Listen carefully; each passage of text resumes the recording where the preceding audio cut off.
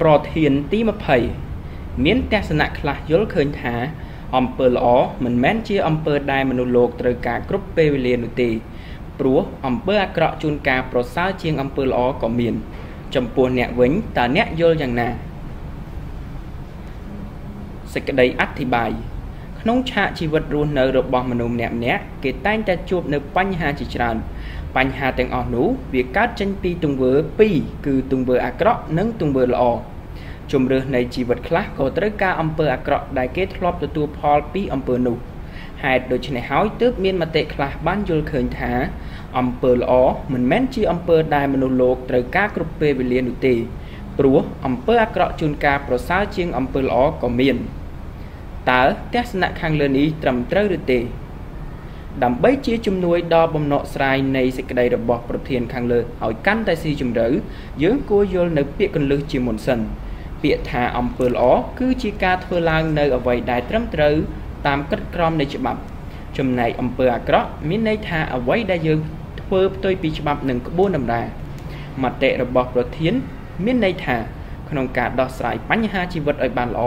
មនុស្សត្រូវជ្រើសរើសយកអំពើមិនល្អមកអនុវត្តក្នុងការរស់នៅផងដែរការលើកឡើងរបស់ប្រធានខាងលើនេះគឺសមហេតុផលណាស់ព្រោះអំពើអាក្រក់ច្រើនតែអាចញ៉ាំងជីវិតរបស់ខ្លួនឲ្យមានសេចក្តីថ្លៃថ្នូរបានអំពើអាក្រក់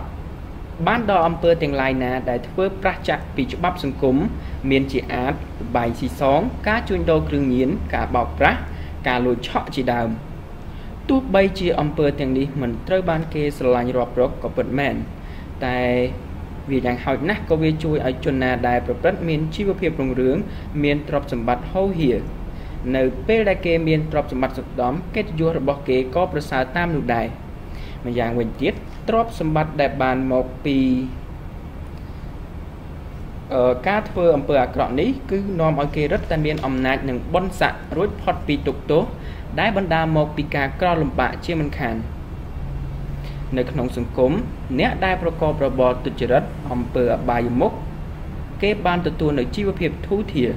ចំណែកក្នុងប្រវត្តិសាស្ត្រសម័យប៉ុលពតមានការកាប់សម្លាប់គ្នាដោយឥតញញើតដែលជាលទ្ធផលពួកគេបានទទួលនូវការកោតខ្លាចពីសំណាក់ប្រជាជនខ្មែរទូទៅអ្វីដែលពិសេសជាងនេះទៅទៀតគឺគេរឹតតែមានអំណាចថែមទៀតនិងបានបន្សល់ទុកនូវការភ័យខ្លាចដល់ប្រជាជនខ្មែររហូតមកដល់សពថ្ងៃនេះ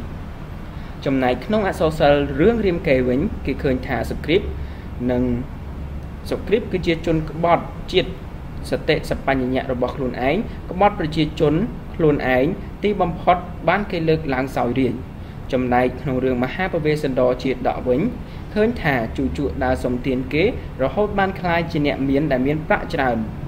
ក្នុងរឿងគូលីកំណែនតាផាន់ជាមេឃុំដែលប្រព្រឹត្តនៅអំពើកេងប្រវ័ញ្ចប្រជាជនក្រោយមកគាត់មានទ្រព្យសម្បត្តិធូរធារមិនពិបាកដោយប្រជាជនដែលរស់នៅក្រោមអាវ៉ាតគាត់នោះទេ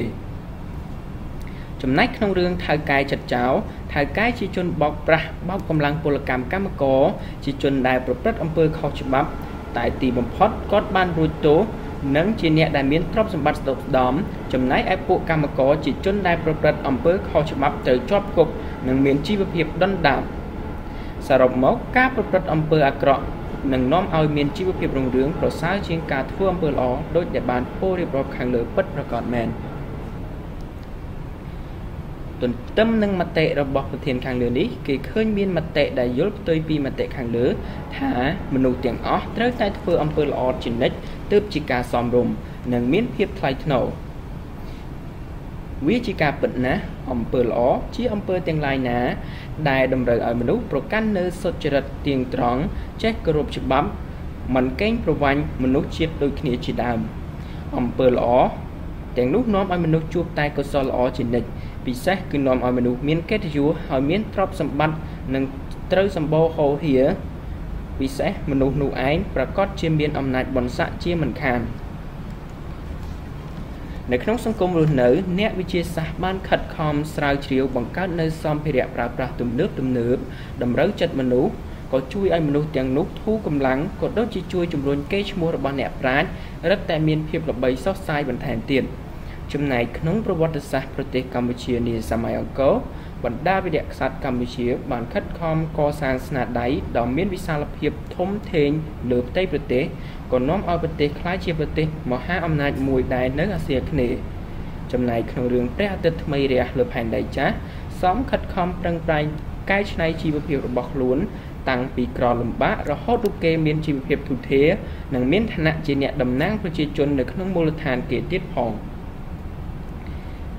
ក្នុងរឿងកុលាបបៃលិនចៅចិត្តដែលជាមនុស្សប្រកាន់សេចក្តីព្យាយាមស្មោះត្រង់ចំពោះចៅវាយនាយនៅទីបំផុតគេក៏បានក្លាយទៅជាអ្នកមានដែលមានទ្រព្យសម្បត្តិទុកស្ដំផងដែរសរុបមកមតិទី2ដែលបានលើកឡើងក៏សមហេតុផលដូចដែលបានពោលរៀបរាប់ខាងលើនេះមែនតាមការបកស្រាយមកមតិទី1ដែលបានលើកឡើងថាវាក៏មានលក្ខណៈសមហេតុផលម្យ៉ាងពីព្រោះពេលខ្លះមនុស្សត្រូវការអំពើអាក្រក់មកស្រោចស្រង់ជីវិតខ្លួនចំណែកឯមតិទី2មានលក្ខណៈត្រឹមត្រូវជាងព្រោះកាលណាមនុស្សប្រព្រឹត្តអំពើល្អអំពើនោះនឹងរក្សាបានទុកយូរអង្វែងជាការពិតណាស់មនុស្សត្រូវតែធ្វើអំពើល្អជាដរាបតែមនុស្សត្រូវចេះឆ្លៀសវៃទៅតាមកាលៈទេសៈជាចុងក្រោយយើងអាចវាយតម្លៃថាមតិប្រធានដែលពោលខាងលើมันមានលក្ខណៈត្រឹមត្រូវនោះទេព្រោះមនុស្សត្រូវតែប្រព្រឹត្តនៅអំពើល្អជានិច្ចដើម្បីឲ្យមានស្ថិរភាពក្នុងសង្គមក្នុងជីវភាពរស់នៅរបស់មនុស្សដូចនេះតម្លៃស័ក្តិសមជាមនុស្សគឺការដែលកសាងខ្លួនទៅជាបុគ្គលដែលមានប្រយោជន៍សម្រាប់ខ្លួនឯងគ្រួសារនិងសង្គមជាតិ